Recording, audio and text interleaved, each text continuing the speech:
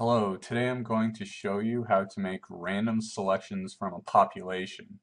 First, I'll show you probably the preferred method using a random number sheet outside of Excel or a random number table. And then after I show you that, I'll return to Excel and show you how to basically recreate the same process within Excel. Now for this lesson, I'm going to just use this image I grabbed off of Google Images, and I'm only going to use the numbers I can see all 6 digits for.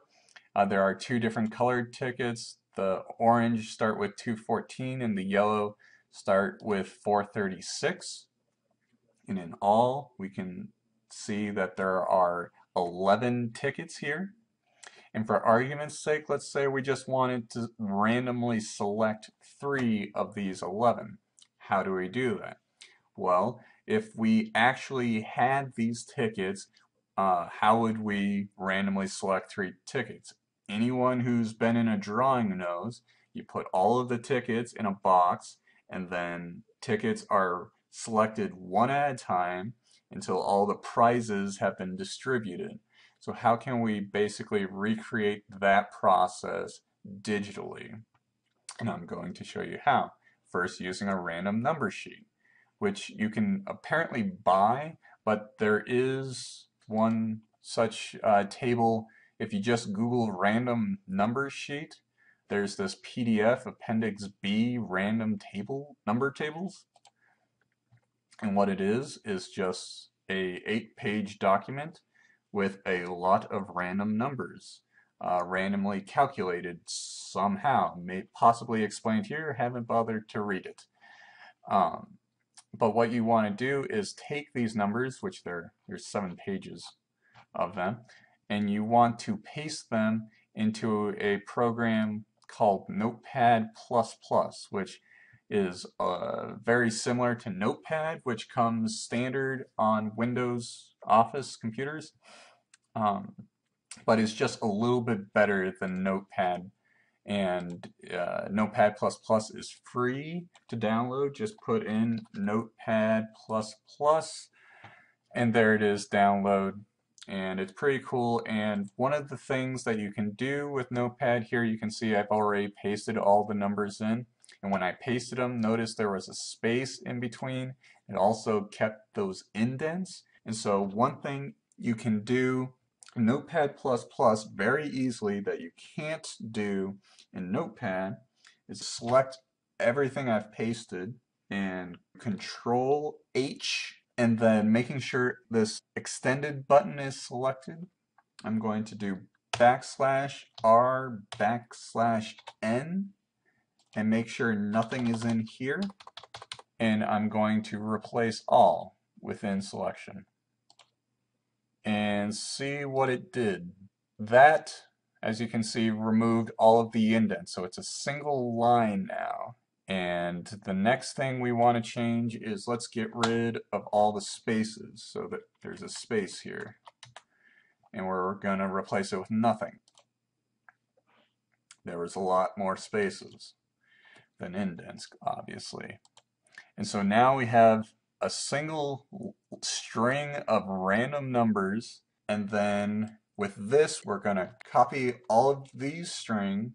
We're going to open Word, and we're going to paste them. And so they're all together here, but just because it goes into the next line here, it's going to treat it as if it was a single line, which is nice. But what we need to do is I need to shrink this down. It's going to be tight so that I can see my numbers here. I'm going to zoom out.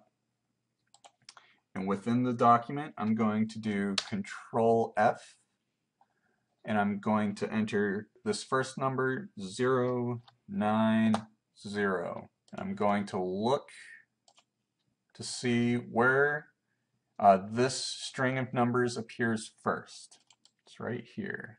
Alright, and I am going to highlight it. Okay. And we'll just keep going through all of these numbers. 091. And you see 091 shows up before that first number we found, 092. 092 isn't in the first page, it's not in the second page, it's not in the third, fourth, it's not in here. All right, so you basically get the process. I'm going to pause this for a little bit and I'll show you what I come up with in the end.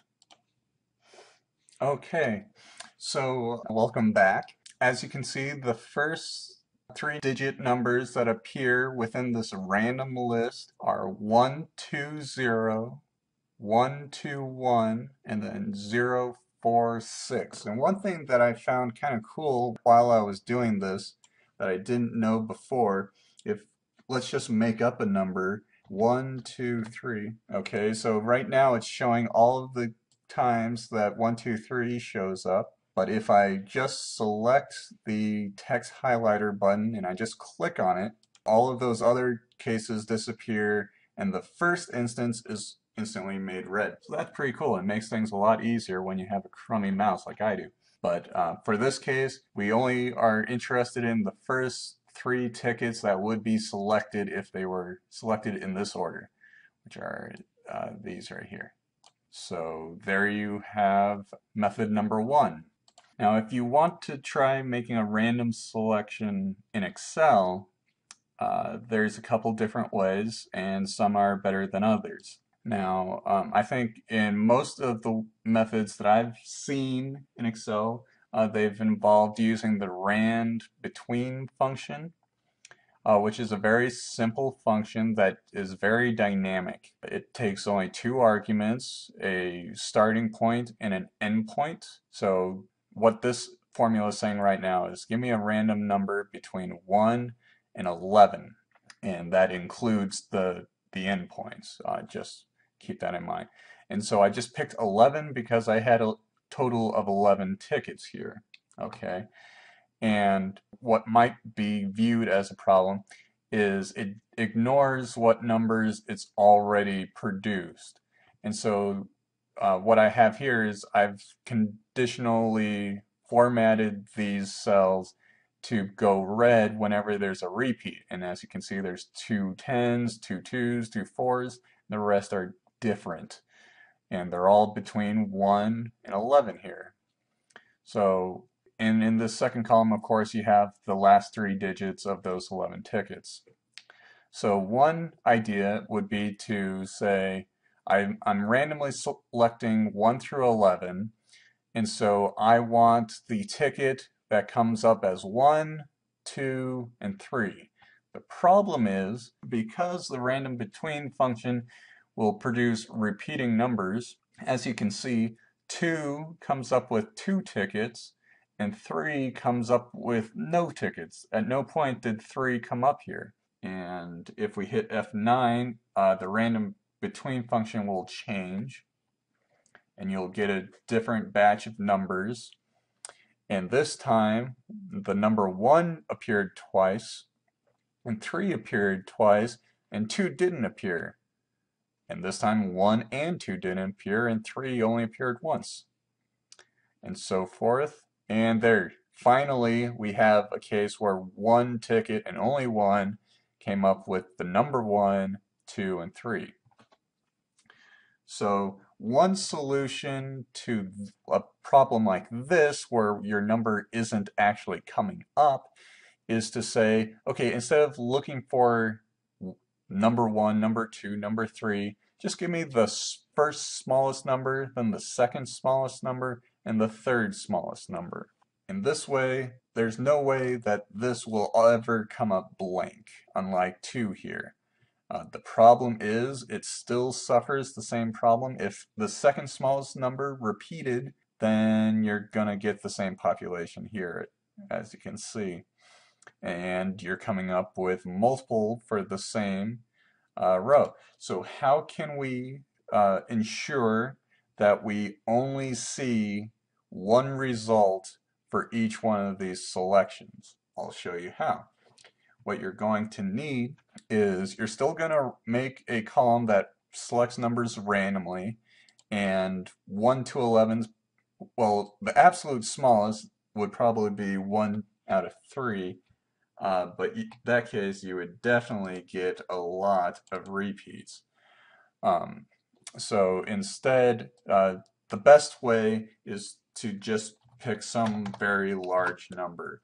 But just keep in mind, no matter how large you make it, there is always the possibility, even though I did 1 out of 500, 278 still repeats. And so you're never 100% free of that possibility, which can be pretty annoying. But the chances are pretty slim for that, the larger you make this. Okay, so how can we only select one of these tickets even when you have repeats? The answer is you're going to sort these by this first column here. So if you just had this and then the random between function and your ticket numbers, you select within inside the area, the array, and you're going to go to filter. And now you have these filter buttons and you're going to click on it and go, I don't care, whatever you want, sort smallest to largest or largest to smallest, same deal. Let's just do that. And a little confusing is, okay, I thought it sorted smallest to largest. Why is 173 appearing before 95, which appears before 407? It's not working. It is working. The problem is random between function corrected itself again. But you didn't really need it to be stable anyway. That's just a weird thing that might be counterintuitive when you try doing that. All right, so now we have them all sorted by this randomly generated number.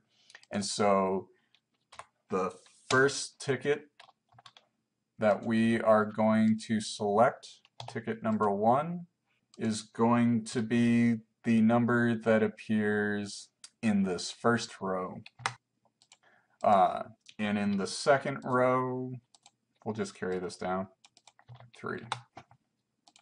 And now you have a random selection of only 3 tickets, no matter how many times these repeat. Random between 1 and 20.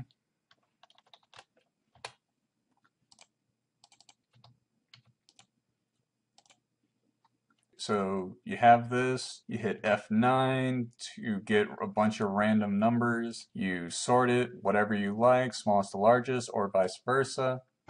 And after you've sorted it, then these will change, and you'll wind up with a different selection. These numbers keep changing, but the sort order won't change until you force it to change the sort order. And there you go. You have these tickets. Those will be your random sample. Thank you for watching. Stay tuned for more videos on IXL, and so can you.